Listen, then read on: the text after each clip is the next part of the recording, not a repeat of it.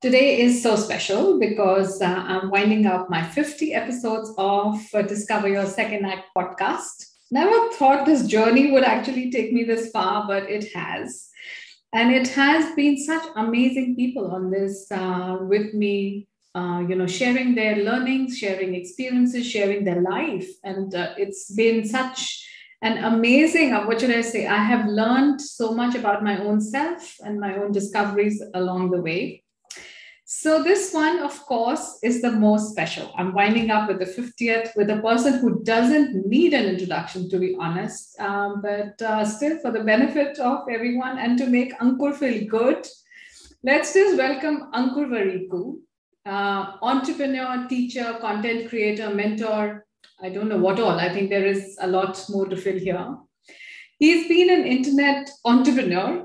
We will know more about that. Based out of India is one of the most top public speakers. Of course, we see him all around us. He's also a mentor to first-time entrepreneurs and conducts digital courses on entrepreneurship, career, and personal growth. He does a lot for the youth of this country. He really spends time with the startups like me. So thank you, Ankur. You founded nearby.com. Of course, we can talk about that a little bit later. You also are making yourself as a brand now. So coming to, of course, that, which is going to be the most important topic. How is this journey from starting up your own enterprises to making yourself a brand? So welcome to Second Act Podcast, Ankur, and the 50th, the special one. Thank you so much, Archana. Thanks for having me and congratulations to 50 episodes. It's no mean feat. As a fellow content creator, I know the commitment and the consistency that is required for someone to even get to this point, especially if you're doing it with guests. I run my podcast completely in my own control, where it's a monologue, and I frankly don't even know how many people listen to it except me.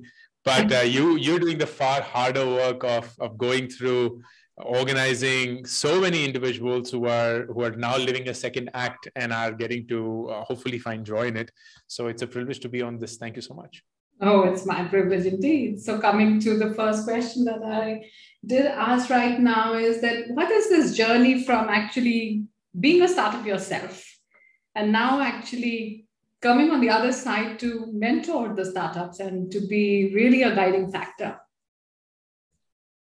The good thing, Archana, is I've in some way and some shape and form have tried to help as many people as I could along the way. So it isn't something that I've picked up right now. It's something that I have come to know of me for the longest time I've known myself.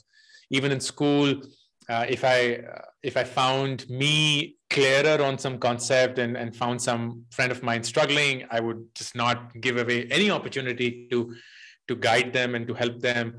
Same with college, same with work, and it continued, and especially more so with entrepreneurship, because it looks so sexy from the outside, and it looks like it's all very clinical process-like machinery where you input money and you input an idea, and outcomes wealth, and outcomes customer love, and outcomes investor value creation, and all those things.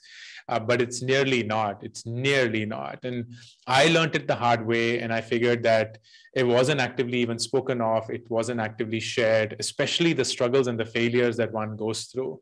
And I had my own share of it. And it shaped me up so meaningfully that I felt I ought to share it with as many people as I can. And I stand by this because I feel that the best form of learning is actually teaching. Because if you teach something, then you go through that in your own head in a structured manner. And especially if you teach in a manner that people find it useful, and then you would have definitely simplified what was complex in your head or wasn't simple as necessarily. So the transition has not been dramatic, one day just shift to it. It has been in the works for as long as I know myself. And I'm so happy that I'm playing this role right now. Wow, beautiful. And when I just open your brand website, you as a brand, it says awareness is everything. So where is that strong, I think, is it your learning which you've put there? That's your strongest learning. How did you coin that? And why is it in the center of everything? It is a realization, and it stemmed from this very frequently asked question, Archana, which is, what would you tell your 20-year-old self? And whenever someone asks me this question, I'd be like, I don't even know, because there's so much that I went through in the last 20 years. I'm 41. So there's so much that I've gone through in the last 21 years that it's impossible for me to give anything to that 20-year-old Ankur that would in some way help him. But when I did force myself to think about this question objectively, I realized that the only piece of advice that I would want to give to the 20-year-old Ankur, or for that matter, any 20-year-old right now, or for that matter, 15-year-old of any age, is that try and get yourself into a point in life where you're making choices from a point of awareness and not ignorance. What I mean by that is, I realized that I made a lot of choices in life out of sheer ignorance. I got a certain grade in class 10th, and that grade told me that I should take up science. So I took up science. I had no understanding of what commerce is. I had no understanding of what humanities is. Screw everything else. I didn't even know what science meant. I knew what physics and chemistry meant because that's what I had done, but I had no idea what computer science is. I had no idea what mechanical drawing is. I had no idea what would come of it. I had no idea what careers would take up. I took up a college, and then I took up a job. And more often than not, most of these choices were just from a point of awareness. And it just so happens that I lucked out and those choices worked for me. But I can totally imagine myself not to be existent at all, not to ever feature on any Archana Datta's podcast, forget the most special 50th one, because I would be a nobody if any one of those choices didn't work out for me. They were choices made out of ill knowledge. They were choices that were made out of incomplete knowledge. They were choices that were made from the assumption that I had all the knowledge, none of which was true. And so I realized that the best gift that I can give anyone, including myself, is whenever I make a choice in life or a decision in life, I make that from a point of awareness. And that means I am aware of the choices in front of me. And that is why I am making the choice that I am making. As against, I don't know of any other choice. This is what I have to make. This seems like the only choice available to me. Let's just make it and see what happens. So you not only speak to the youth of, the modern, what should I say, metro cities, but you also spend a lot of time with tier 2, tier 3 city kids as well. While the kids of the modern cities and, where the infrastructure and, whatever they have right now drives them to some kind of awareness, they're so focused these days. So this I want to do and this I don't want to do. What about still the kids who don't have this with them? What is your advice then to them? How do they bring this awareness? Because we're still driven by, either our peers or our parents' pressures or engineer hi bano and, you have to go out and whatever. So what is your advice to them? How do you turn their mindset into a direction of choosing? So the role that I play, Archana, is not that of getting people to do something. My role is ironically part of the same equation that I'm trying to spread, and that is awareness is everything. And that starts from, or perhaps has one component of it, which is also that whatever I'm saying is not going to give you a solution to your problem. It is only going to make you aware of what you could potentially do. The hard work has to be done by you. The choice still remains yours. And if anyone in your world makes you feel that you're stuck, that is your worst enemy. And that person could be very well yourself. In fact, I feel that most people are their worst enemies because they constantly keep telling themselves, I'm stuck. I can't do anything. I have a job that I hate, but I can't leave the job because I have financial responsibilities. I'm stuck. I can't do anything. And with all the awareness of my privilege that I have and the family that I was born into, which gave me food, shelter, upbringing, love, education, and values, I do think that everyone in the world does have a choice to make. Sure. No one's really stuck. So I don't have any piece of advice to anyone who feels they're stuck, because frankly, none of what I say matters until they don't feel that they're not stuck. And from that measure, all that I'm doing is making them realize we're living in a world that the world has never seen before. Our parents you and I, we come from a very different generation where we still had limited choices. And even if we had those choices, there were material impact on our survival quotients if we were to take those risky choices and they didn't pan out. Like we could literally not have a life at all, or we could just die if our parents were like, hey, let me try and become, a singer, a writer, as against an engineer or a lawyer or a doctor, which is what gave them a stable profession.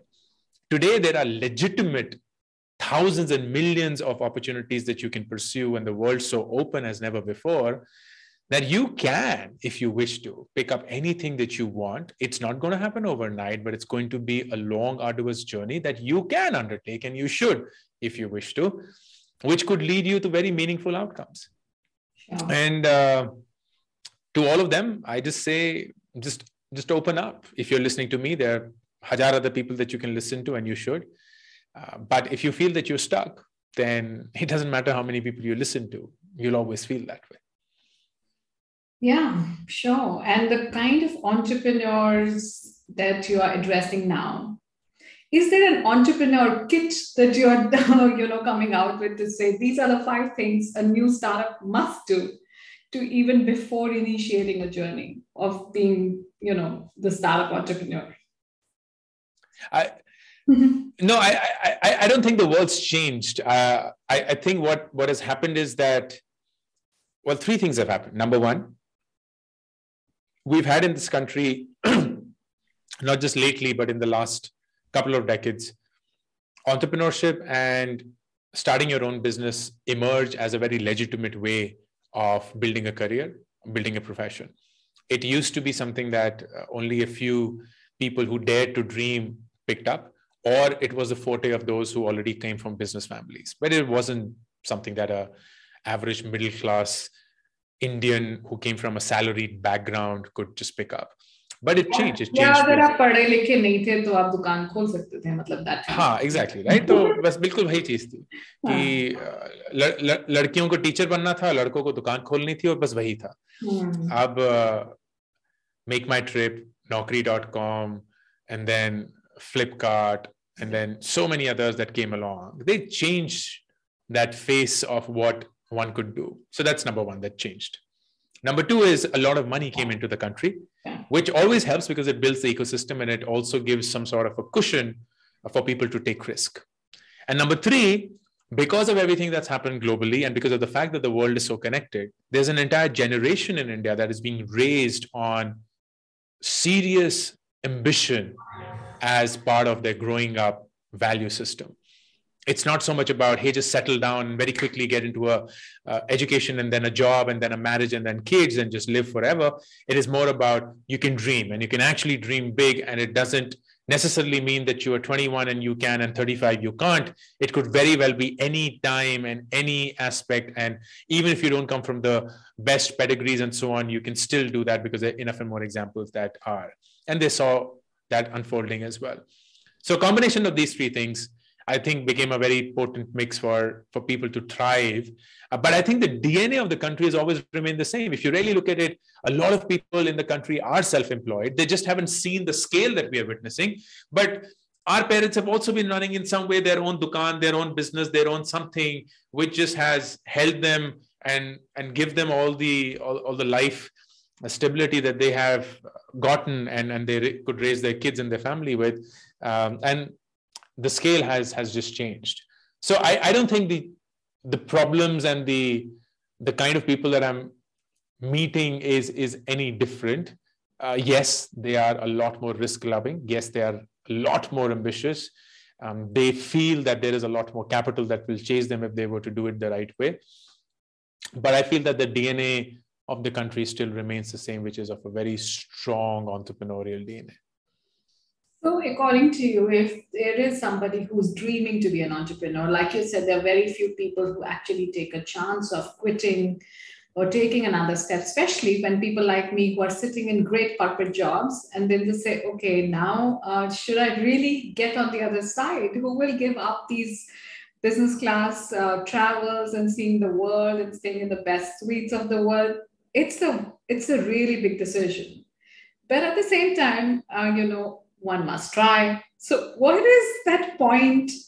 One, of course, that one should look at when you should transition, or there must be something inside you telling you that yes, this is the right time. And secondly, if somebody really wants to do it, what are the right steps to go for it? I mean, really, because people have to, I think, one day leave their corporate, big seats and get on the other side. So, what is your suggestion to people like us? There are multiple things around this that are said. One of the things that is actively spoken about, which I do not, in fact, vehemently disagree with and do not agree with at all, is if you want to start up, then you have to quit your job and start up, because you have to chase your passion and do it full time and do it in a manner that, oh my God, that's the only thing that you're doing. And I feel that that's poor advice, because that disregards the reality of the world. And disregards the reality of that individual as well. They may have financial responsibilities. They may have whatever they have to address. And I have, in my opinion, a very different advice for all of them. And it's a 3-step plan. Step 1 is, if you are in any situation that gives you financial stability, it could be a job, it could be freelancing, it could be whatever it is, don't quit. Because that gives you something which is very important, and that is financial stability. Don't disregard that. Don't be dismissive of it. It is important, and it is a reality of life. As long as it doesn't affect you physically and mentally, it is a beautiful thing to have, because it gives you the most important thing that you need for your startup, and that is the pressure of not making money from day one. Anything that is born as fresh as new is going to go through multiple mistakes, going to go through multiple rounds of learning. And if it constantly feels the pressure of making money from day one, it most likely will choke and die. So you don't want to do that. It's true for your passion. It's true for your hobby. It's definitely true for your startup. So step 1, stay in your job.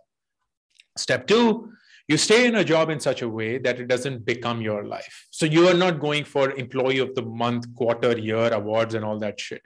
You're doing your job clinically well so that you do it with the bare minimum effort required, but the optimal effort required, so that you are diligent and you are accountable for that job. But you don't necessarily go beyond that, for the simple admission that that job is not your life and you don't want to make it yours. You are working towards something else.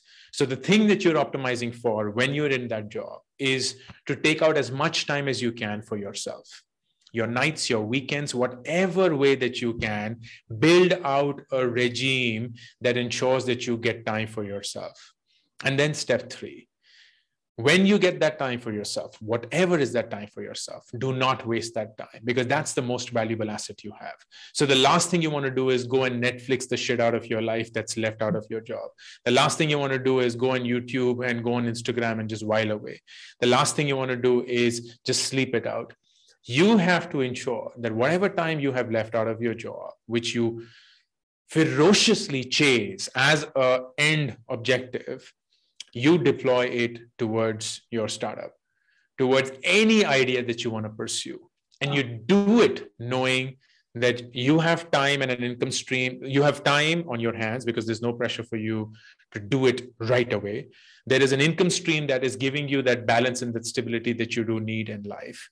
And you are okay then to make mistakes and learn it the hard way. You literally go about it building in the right manner possible. This doesn't come from any theoretical bullshit. This comes from someone who's done it several times in his life and has benefited from that. I started my first startup while I was a consultant back in my Carney days, right out of business school. And I remember for a year and a half, I had a day job as a consultant. And during nighttime, I was Batman trying to get my startup running again or running. And I had a beautiful time. And it also gave me the conviction after a year and a half that my decision to quit consulting and that fancy cushy job, take a 80% pay cut down to the bare minimum financial amount that I needed to survive, was the right decision, because I was convinced that what I was doing in my startup was actually the right thing for me to do. And that is how you would pursue anything. While I was a CEO of Nearby, and that was a demanding job because it was a venture-funded company, we were growing like crazy. We were always hiring. There were people to address. There were issues to address and so on. I made sure that right from day one, I was creating content because that was my way of sharing with everybody what is it that I am going through as a startup founder. I thought that that would be useful to people, and that is, in fact, that formed the basis of my entire content creation journey that you see today, in the absence of which I would have had to start from absolute scratch the day I left nearby and decided to figure out what I wanted to do next in life. So there have been several instances where I've done that. So my advice comes from an absolute personal journey and not from some random book that I've read that I think is true and fashionable to reproduce. But so many people will not take this advice. One, because they will never have the discipline to cull out as much time and devote it towards something that they should be working on. Two, they know that this will be long drawn and slow, and they're just always impatient to make it work like tonight. And three, they will feel that the only way you build a startup, which is unfortunately the myth that has been circulated by the media and the world around us today, is that the only way to build a startup is to raise money from day one and build it on someone else's money. And because of these three illusions, people are making, in my opinion, false choices. They're following for a very, very hard trap and a path that they have no idea about as yet. And once they do figure, it may be too late because they're deep into it. And it may not be the right decision for them. So 3-step process: remain in your job and get the financial security. Number 2, cull out as much time as you can from that job towards yourself. And number 3, deploy that time that you're spending, that you have gathered towards your startup. Be slow, be deliberate, do it with your own money, do it with all the mistakes that you can.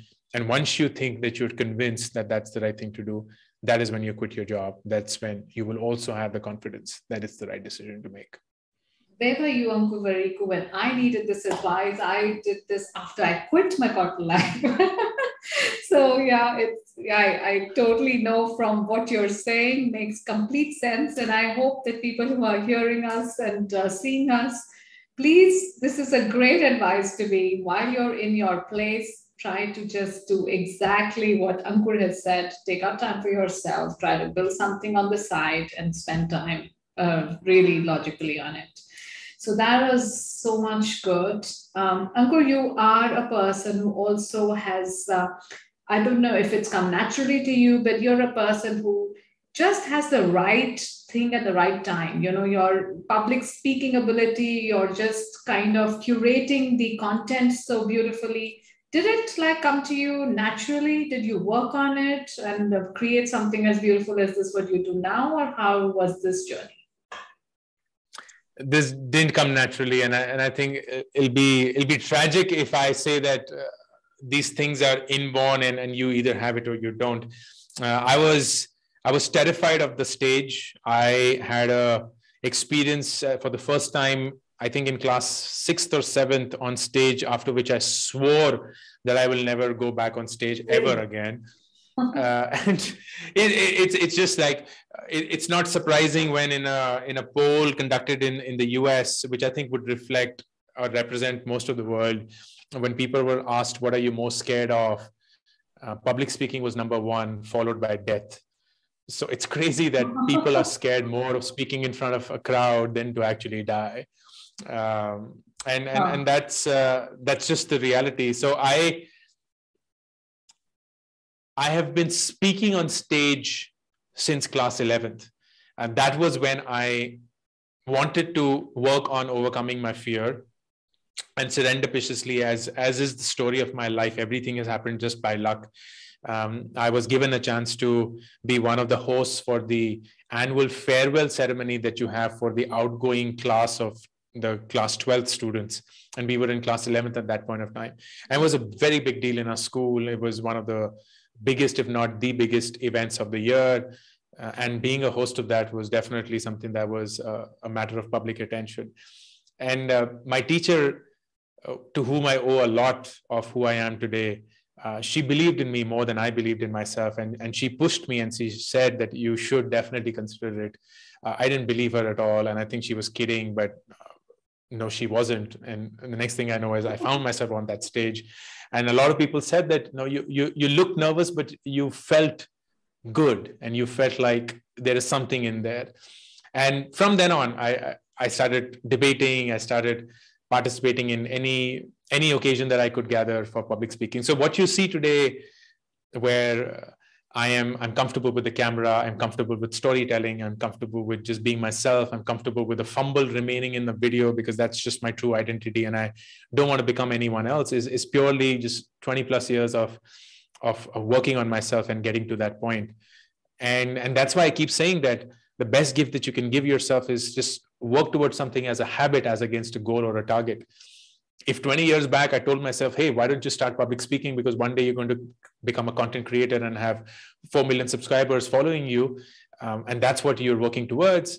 I most likely would have been disastrous because I would have given myself that pressure onto myself from day one. But I just said, just have fun. Just go on stage and don't miss out on any occasion for you to be speaking in front of the public, because that will only make you a better communicator. And let's just see where it takes you. And today it's taken me far and beyond what I would have imagined. And that's true for most habits in life that we will live with for a long, long time. But do you think leaders must also speak effectively? I definitely feel that leadership and communication are two sides of the same coin.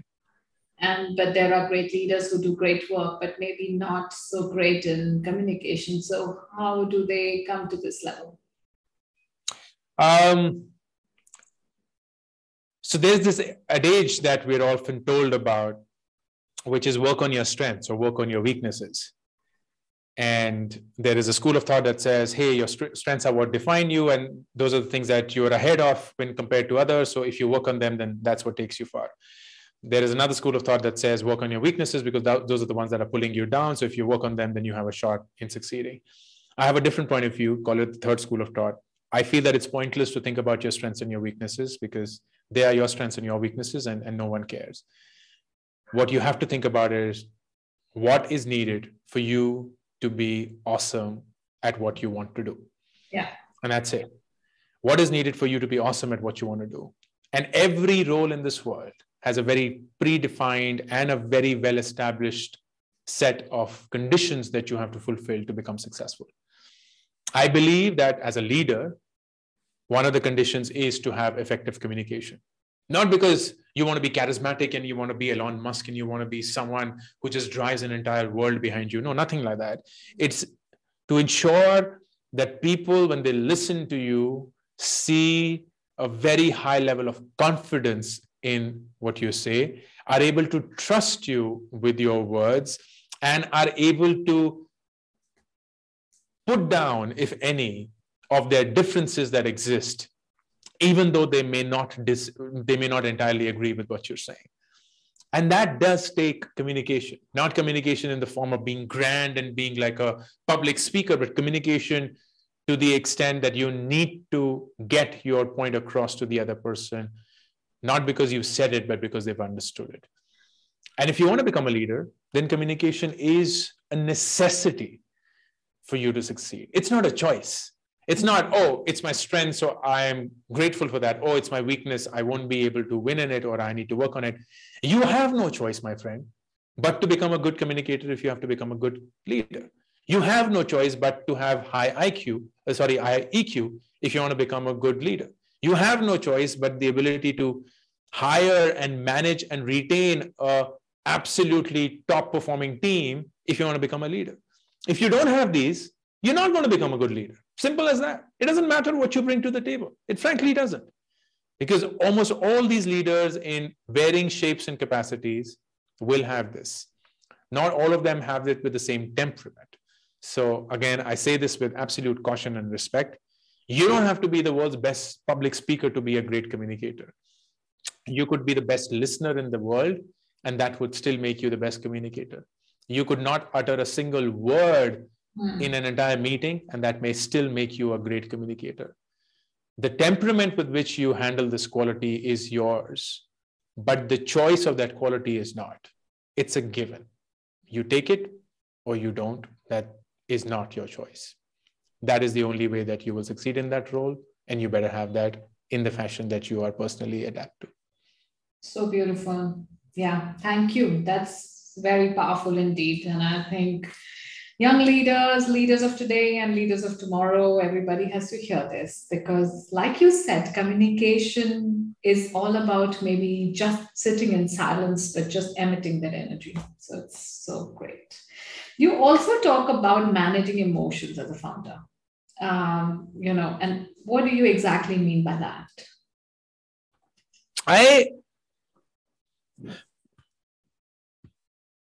I've come to realize that almost all of life boils down to just one thing: interpersonal relationships. And that starts with the relationship you have with your own self. And then it extends to relationships that you have with others, relationships that you did not get to choose, your family, and relationships that you got to choose, which is your friends, your colleagues, your partners, and so on. I feel that people who are very well aware of their emotions are the ones that are able to do a good job of these interpersonal relationships. And the reason why that is because very often we think that as a human being, our job is to emote. But what we don't realize is if those emotions are happening involuntarily, where you don't even recognize when they come, and you have no understanding of why they came, and you have no way of then separating the emotion from the instance and the context, you will be a slave to those emotions. And that will just make you growingly poor at your interpersonal relationships. Again, starting with your own self.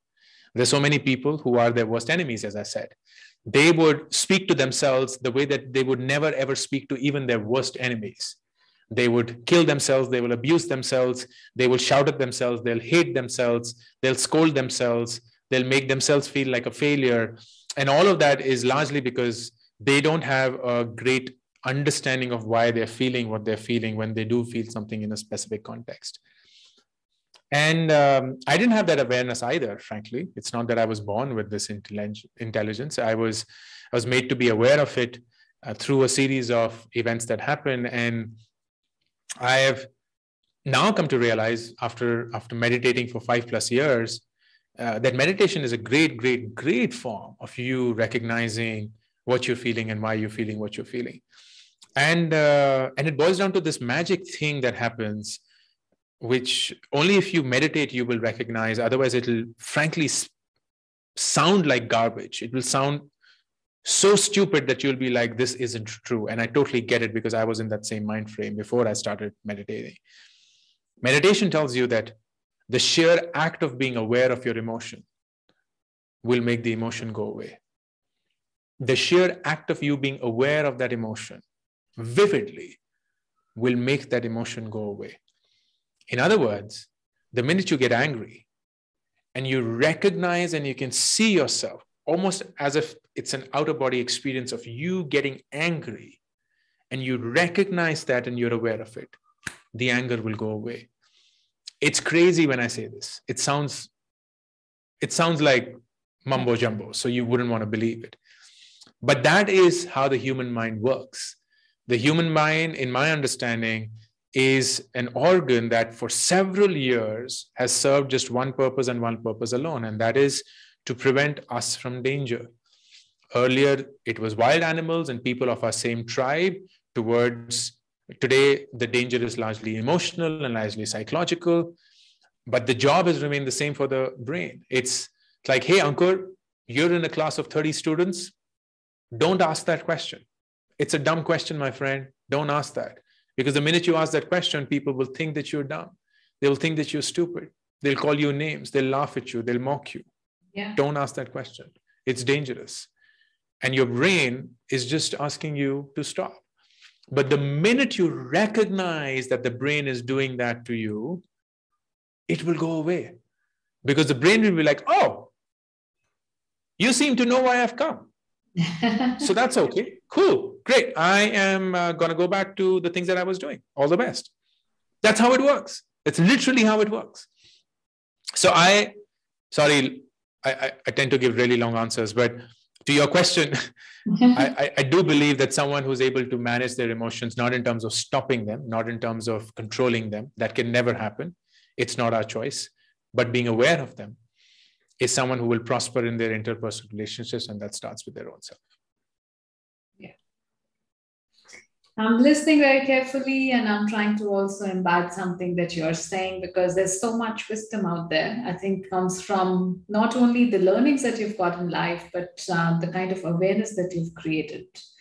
While you talk about meditation, and I'm a person who totally believes in it, but of course, I'm surrounded also with people in at my own place who are like, the minute you say meditation, they want to just say, "Oh no, oh my goodness, I can never meditate." And that includes my husband, that includes my children.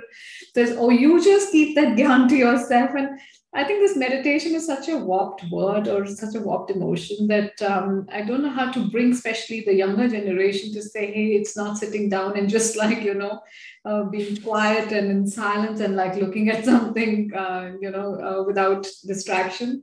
So, what do you tell, at least, people of whom you are dealing with? What is meditation for you and how to bring that in life?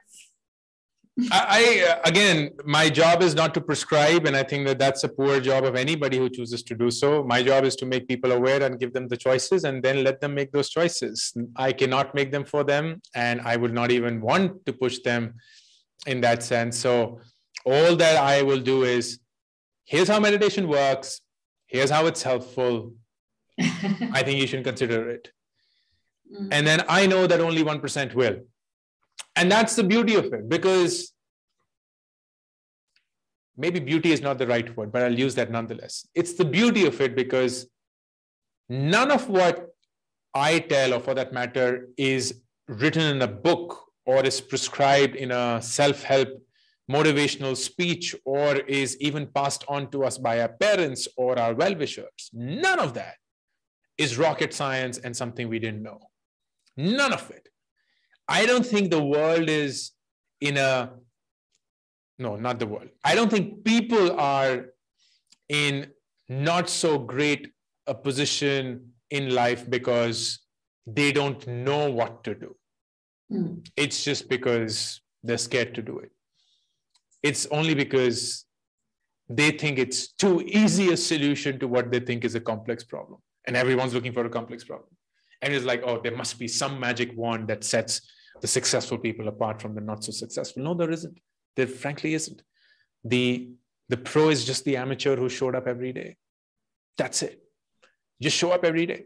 Just face whatever is it that's hitting you, and you will very quickly become the pro, because there will be no choice for you to dodge that. You will have to face it one day. And the day you face it, you will only realize something about yourself that you didn't even know you were capable of. And that journey just builds you until you become a pro. So I don't have any prescription, and I often stay away from it, which is why I don't even know what it is to become a mentor or a coach or a guide or all those fancy things. I'm a teacher, and the job of a teacher is not to teach people how to do, but to teach people how to think.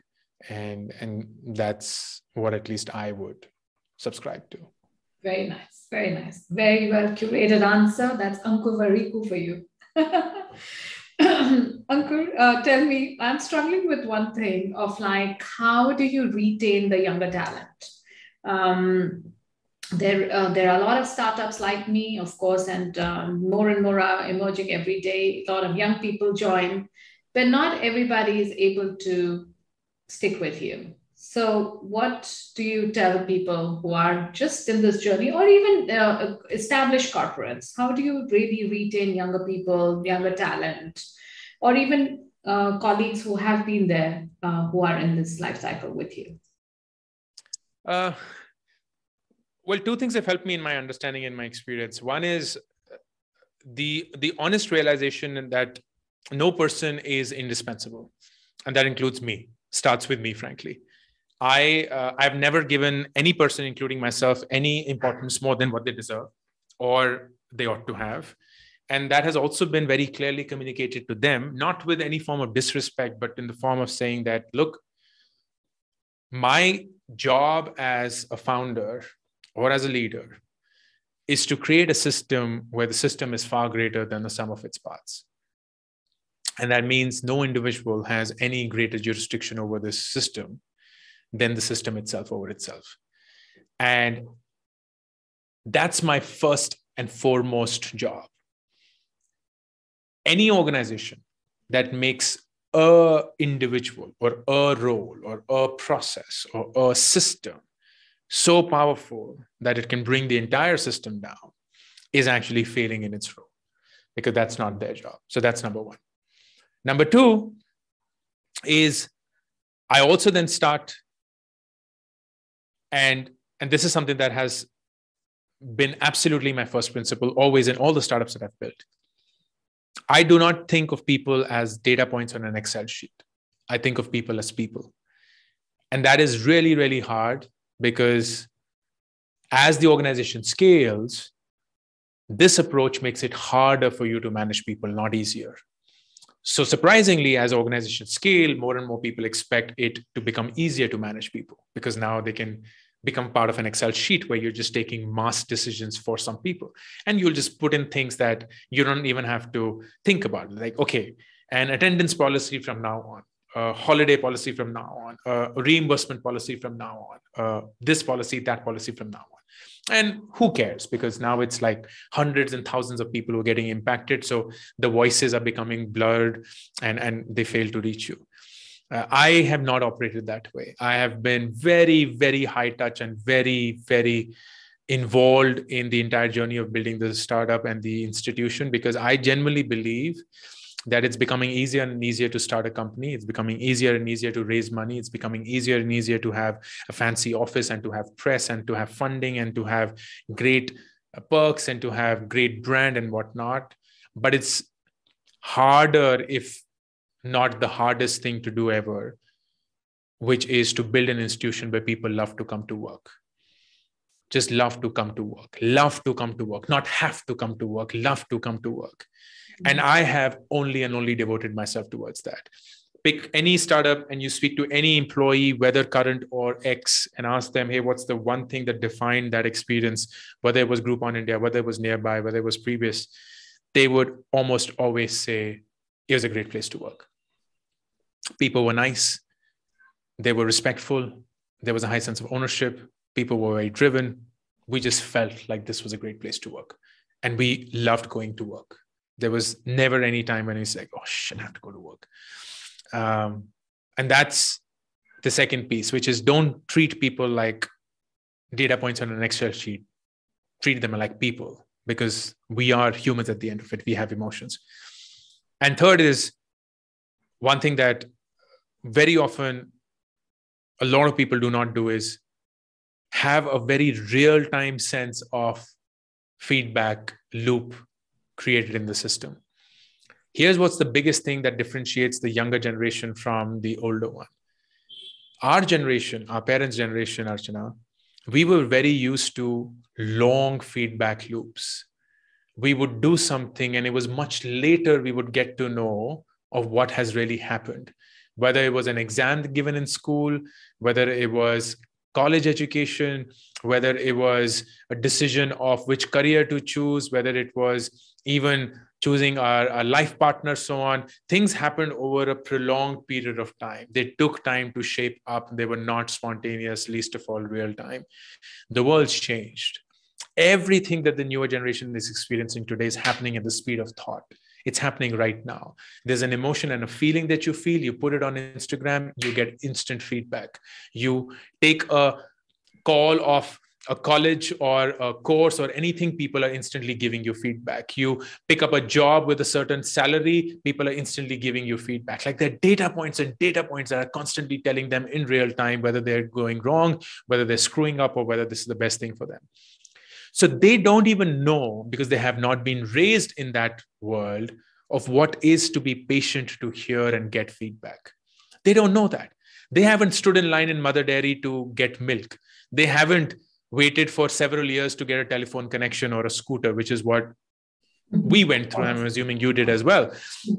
None of that happened. Like you literally walk in and you get the latest movie. You walk in, you get the latest book. You walk in, you get a date, literally where you are in that club.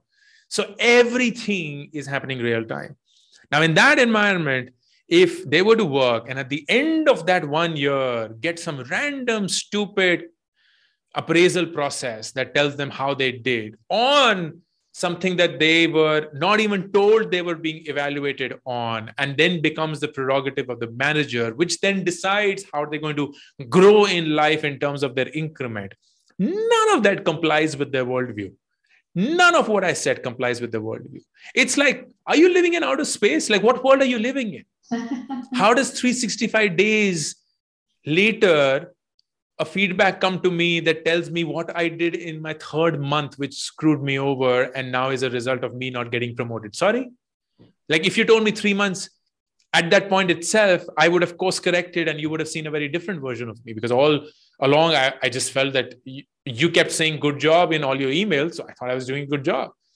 And now you're sitting and reflecting upon my life for the last 1 year, and you come to recognize I just met some expectations and not all, least of all exceeded some. So I feel that the feedback loop needs to just close down very quickly. It needs to be real time. Like, that's one thing I've been working on. I've only got into a monthly feedback loop right now in all my setups. I would love for it to be hourly. Like, I would love for every meeting in the organization to be part of a feedback system that as soon as the meeting is over, sends a notification to everyone saying, hey, how did everyone do in that meeting? Just tell us. You don't have to give a grade or anything. Just say, Archana, thumbs up, thumbs down. Ankur, thumbs up, thumbs up, in that meeting itself. And every meeting is documented in an organization. So I'll just use that, and I will just get every meeting feedback captured that gives me a trend line over a year for every single individual, with then enough and more bylines to tell me what is it that they're good at and not. It will keep feeding back to them. They will know what to do. If they find themselves in a place that's not working for them, they will themselves quit, and you should be happy that they do. If they find themselves in a place where they're getting great feedback and they're improving, they will thrive. Yeah. And you will be surprised at how that's even happened. Yes, and I totally believe in it, and try to do this with my little small team, which is here, so that, you know, the words of encouragement go as soon as they do something, or even otherwise. Ankur, you have dreamt of, people say when you dream of the sky, you fall somewhere, at least, you know, somewhere in the middle. You dreamt of NASA, and here you are. So I don't know how to frame the question, but did you fall and, like, you know, or are you even soaring high? So how do you want to frame that? I think I actively speak about this, Archana. Very often we're told in life that the only way that you become successful in life is if you have a plan, and you got to have a plan. If no one has a plan, no one's going to succeed. And I had a plan. I had a plan in my life that was as good as a plan can get. It was an objective plan. It was an achievable plan. It was a very well laid out plan. It was a plan that I was working on. It was a plan that I was actually doing well on. It was a plan that I was executing. Everything part of a good plan was part of my plan. And yet life punched me hard, like literally mocked me, laughed at me, told me that you think you have a plan, but I have a plan for you, and I want to see how you react to that plan. Mm. So when I dropped out of my PhD and I came back to India, I had two choices. Choice one was plan A didn't work, which was to become a PhD space scientist and then to join NASA and to do all the great things that I'd imagined myself to do. That didn't work, so plan B. Plan B didn't work, plan C. Plan C didn't work, plan D. That's what the world tells you. Always got to have a plan, a plan, a plan, a plan. Or two, as crazy as it sounded, was it even possible to live life without a plan, without a goal, without a target? And if yes, then how is that life lived? Because frankly, I had no basis for me to come up with another plan. I just had my core plan of life getting destroyed in front of my eyes. And I'm so glad that I came to realize that that wasn't something that should have been my plan. But now that I did I have enough basis to come up with another plan? No. So I'm not going to be fooled saying, oh, this plan looks sexy, so let's just go with this plan. No, I'm not going to do that. I'm not going to set up any fake goal or target for myself just to make me or society happy about me. But that meant that I had to live life without goals and targets. And I didn't know how to live life without goals and targets. Today, I know. And I reflect upon my life for the last 15 years when I came back from the US. And the single biggest thing that I learned now is don't set goals and targets, just set habits. Just set habits. And those habits will take you beyond the goals and targets that you could have imagined for yourself. Just set habits. Habits that compound over time, that set you up for opportunities you could not have planned in any organized way for yourself. And most of those powerful habits are there in the mindset. Today, one of the most powerful habits that I have, which I have come to think of as natural as it is, and when people see me in action, they're like, how does this even happen to you? It's my habit now to resist the obvious. I resist the obvious. So if I'm in a certain context, I ask myself, hey, if this exact same context were to be given to everyone in the world, what would most people choose to do? And then I resist that path. I don't say I dismiss it or I say no to it, because that'll be stupid. I don't want to be contrarian all my life, but I resist it because I have come to believe that if I take the path that most people will in their life, then I'm going to end up like most people in their life. It's a law of physics. You can't change that. So the only way that you have a shot in life to become bigger than most others is to not do what most others are doing, in which case it needs to be obvious that you resist the obvious. And that sounds like a really cool thing to say, but when you make it part of your machinery, it is like a superpower very few people can get overnight, even if they had all the capability to. It's like you are in, and I'll give you an example. You're in the top 50 of a global MNC called Groupon, which is a multi-billion-dollar setup. You're in the top 50 ranks of that company, loaded with ESOPs, loaded with reputation, loaded with status, loaded with comfort, loaded with money. And 90% of the world, in that case, would continue to be in that job or to take up another similar job. And I was like, if I do that, then I'm going to end up like 90% of the executives I meet every day. And I have the highest respect for them, but I don't see myself like them. So what's resisting the obvious? And how many people in this world, I'm not giving myself credit here, but I'm sorry I'm coming across as immodest. How many people in the world would actually say, you know what? Here's something that I will do. I am the owner of this. I'm the manager of this business called Groupon India. And I believe in this business day in and day out like nobody else does. So I'm going to go to Groupon Global and say, I want to buy this business from you and make that into an independent entity that I will run on my own. I frankly do not know of anybody else in my world that would propose that. Even if that thought struck them, they would instantly dismiss that. They're like, pagal ho gaya, dimag kharab ho gaya. And I don't know why it's so natural for me to pursue that path. It's just so natural for me to pursue that path. Because I know that it comes with massive amount of downside, but also an infinite amount of upside. It will change the game if it works. And even if it won't to, frankly, the downside is capped. Even if it feels like massive downside, it's all in your head. It's capped. Like that thing doesn't work, you go and get another job. That's it. That's the worst thing. You as it is were in another job.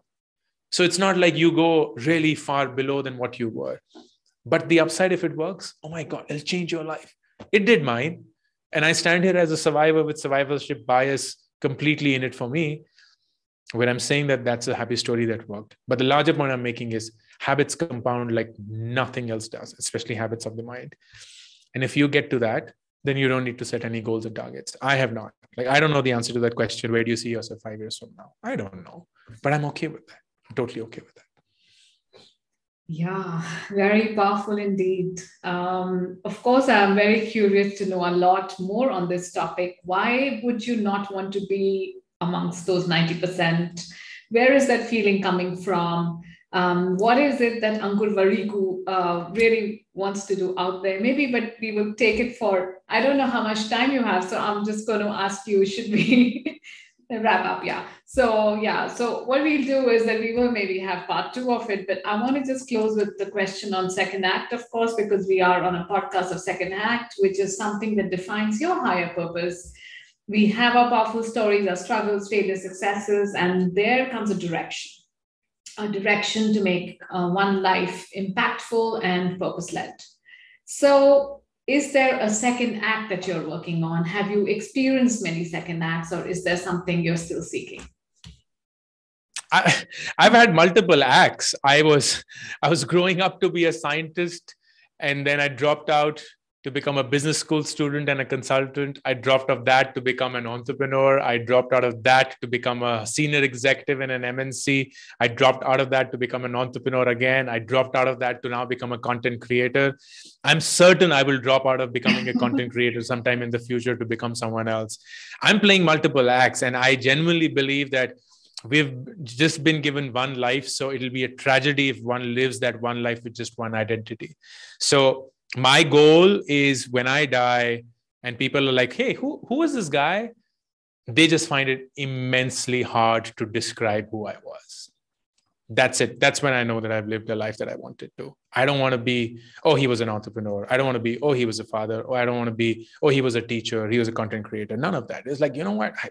Who knows? In the last 5 years, this is what he did. But who knows what he was doing in the last 50 years? Because he seemed to just change his entire identity every 5 years, every 10 years, to the extent that no one except him knew anything about him.